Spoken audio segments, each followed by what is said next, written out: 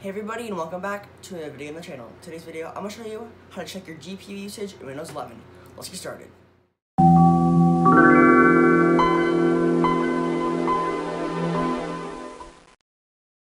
Alright, first let's go around the search bar here and look up Task Manager.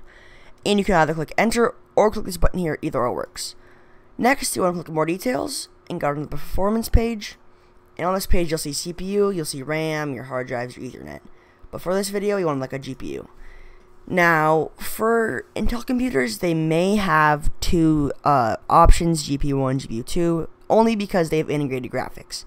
Now, if you're not sure which one it is, you can go down to this number here, the percentage, and see if it's the number is not 0, that's the one being used. Same with the temperature, sorry.